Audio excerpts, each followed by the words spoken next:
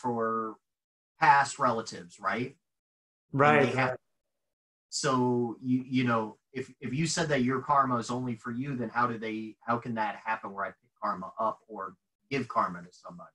yeah, Or is that this is already it's been a discussion amongst Buddhists for many centuries already, because it seems to contradict.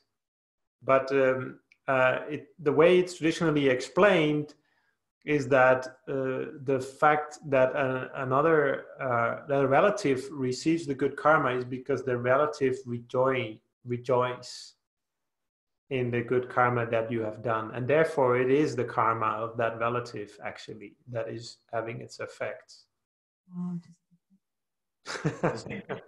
Yeah, in it. It is a bit sophistry. It sounds a bit like sophistry, but it's the way the mind works. If you are sitting next to somebody who meditates very well and actively, and you're sitting next to the person, you feel you're already influenced just by the fact that you're joyful about the other person sitting in that way. Yeah, you can notice. So it is true that the way our mind works is that we can be affected by other people's good deeds.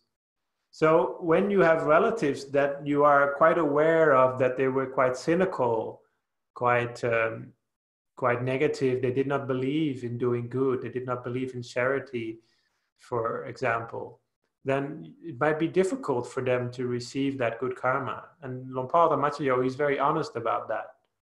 He doesn't just encourage all people just to keep on giving and then one day the relatives may be better. He will just be honest and say that if your relative has is very has been a person who's very cynical, very negative in life, did not believe in such things as the law of karma, or did not believe in the power of good deeds, then it may be very difficult for that person to receive that good karma. It doesn't have to mean that everyone should be a Buddhist. It doesn't mean that. There were some letters which were written to Longpa Dhammakaya about Christian relatives, whether they could receive the good karma. And then Longpa Dhammakaya said, for them it will be like a good energy, which they cannot easily define.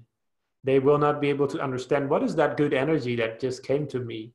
They will know, they will be aware that it comes from you, but they will just not be easily understand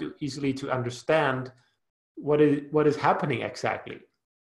So this may be in another religion that doesn't have this concept. Of course, you could argue that Christians do have similar concept when it comes to the purgatory or something, but I will not be able to answer that correctly. But what is certain is that the person must be open, must have a good karma of rejoicing in your goodness to be able to receive the goodness.